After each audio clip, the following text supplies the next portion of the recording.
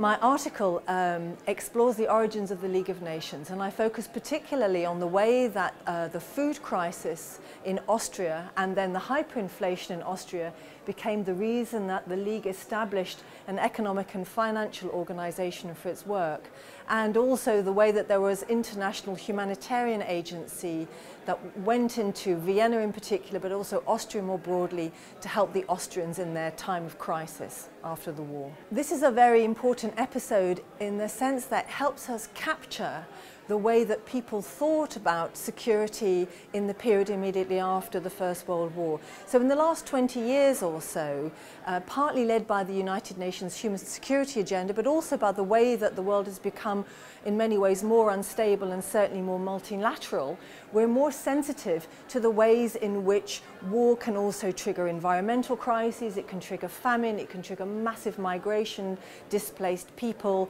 hunger, disease, and continued insecurity. And actually the League of Nations, when it was founded in 1920, was also very aware of those problems. So though historians tend to focus, and society now, we tend to remember that the League tried to pioneer international disarmament and it failed to establish collective security.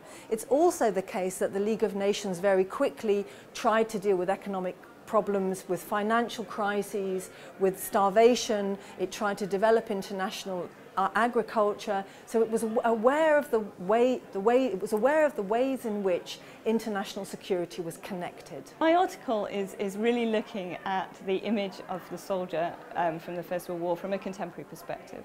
So it's actually arguing that contemporary trends in British society are reinforcing the soldier victim image of the First World War. Well, the image of the soldier victim isn't new.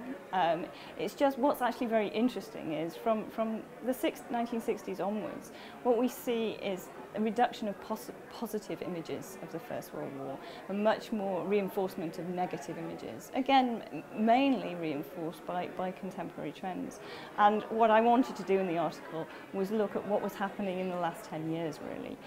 It's the last 10 years I'm really interested in, because there's lots of debate, and there's already been lots of debate about when this victim image became important, when this victim image became dominant. What I'm looking at in the article is why it becomes dominant, why it has become dominant in the last 10 years, and actually for the future, what image are we going to have about the soldier in the First World War in the future? I suppose the main theme of the article is that our conception of the Great War, and all wars, is fundamentally determined or shaped or influenced by works of art, and to underline, if you like, the power of art in this sphere.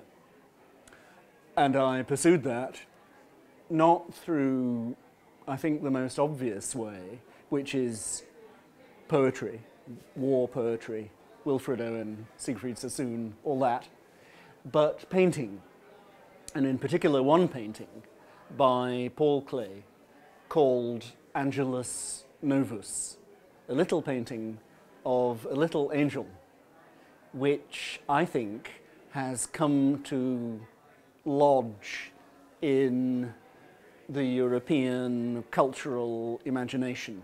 Klee made the painting in 1920, in other words, just after the Great War, and it clearly refers to his experience, the artist's experience, in the Great War. Walter Benjamin, who was the first owner of the painting, and I suppose the first interpreter of the painting, wrote his great text on it in 1940, in other words, during the Second World War. And Benjamin must have been affected by the moment in which he wrote 1940, as well as the moment at which it was painted, 1920. So I think there's an automatic link between the two world wars. And then afterwards, it becomes a kind of source or inspiration for other thinkers and other artists. For example, in 1989, when the Berlin Wall is coming down, when the Soviet Union is collapsing, when all of that is happening, there is another work called The Angel of History, the same title that Benjamin gave it, made by the German artist Kiefer. So I think that the idea in the painting, the idea of the angel, if you like, the idea of the angel of history, recurs throughout the 20th century. And I think it will recur throughout the 21st century. It's become so powerful.